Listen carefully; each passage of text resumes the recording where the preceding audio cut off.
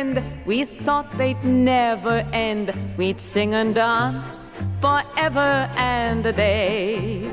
We'd live the life we choose. We'd fight and never lose, for we were young and sure to have our way.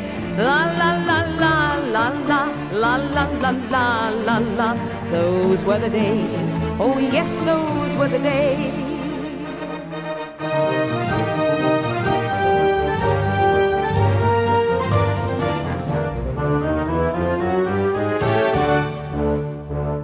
So I decided I would immigrate, and at that time it only cost £10, like $20, and I was getting £7 a week, so it'd be 1.5 weeks' pay. You can travel to either Australia, New Zealand, Canada or South Africa, and I figured that too much bother in South Africa.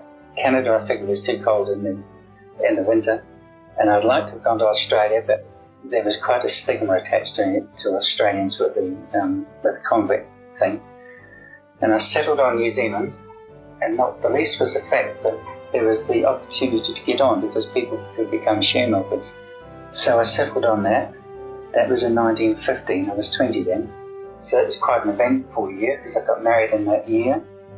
So we set sail on this boat, the Tamarawa from Southampton. I had to bribe the shipping clerk because there was a waiting list of nearly a year to get on the boat. I don't remember, it would have only been peanuts. And he got us on fairly quickly. And then landed on Labour Day in Auckland.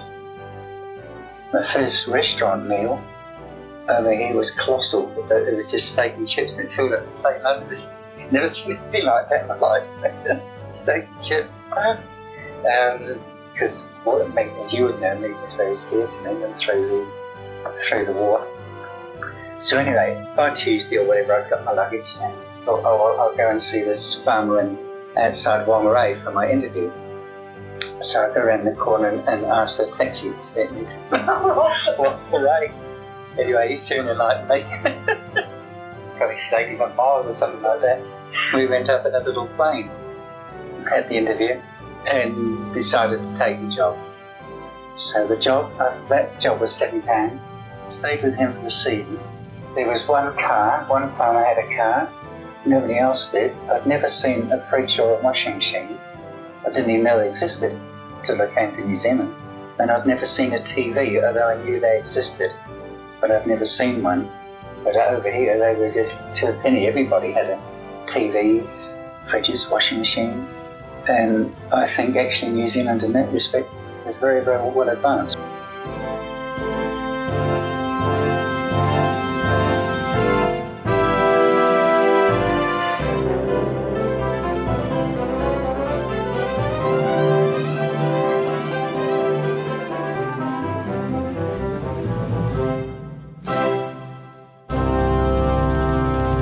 Tell me, where did you meet Geraldine? I was in Featherston and Geraldine was in Nainai, and I met her when Tim was 4. That was at a solo parents do. And then we continued to meet over the next 2 or 3 years, I think it was. And then we decided we would get married. So I would have met her just before Wahine Day. Well, I met her before decimal coinage, I can remember that. It would be about 67, I think. And so we moved into town, into New Plymouth, in that house we're in now. And that would be 1970. I see trees of green, red roses too. I see them bloom for me and for you. And I think to myself, what a wonderful world.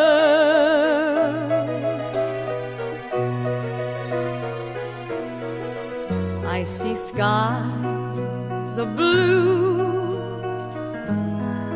clouds of white, a bright blessed day, a dark sacred night. And I think to myself, what a wonderful world. Geraldine, she started to teach when we were at Warrior. She went back to teaching and has stayed with it ever since. She's at Marfell now, and I think she enjoys the job. I left farming and went to work for a stamp dealer and stayed there for 10 years. I gave them 3 months' notice, and I thought I would set up on my own at home. It keeps me occupied and brings in a certain amount of income. Not a great deal, but there's a certain amount. Gives me something to do, and I'll in fact do it until I die. I'll never retire. I'll just treat it as a hobby. And I like wining and dining, so that would be another hobby of mine, so to speak, so I can do that and class it as a business. We get around New Zealand a bit, and I'm very fond of travelling. I'm travelling home, travelling home. Far have I roamed from the faces I love, winds that have blown me on my way, blow me right back to harbor. Distant horizons so sweet from afar beckons to me like a shimmering star.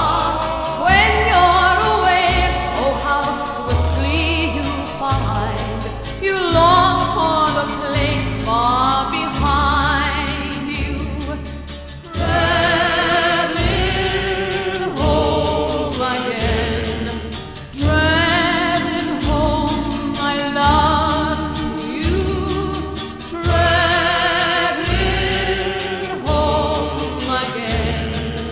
home again to you.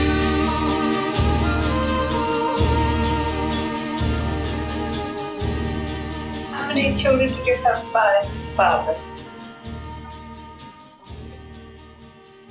Don't say you forgot. I think 5. 5 with Barbara, 4 with Phil, my second wife, none with Geraldine for obvious reasons, but she brought 4. So that meant 13. Of that, there was usually 7 to 9 at home at any one time.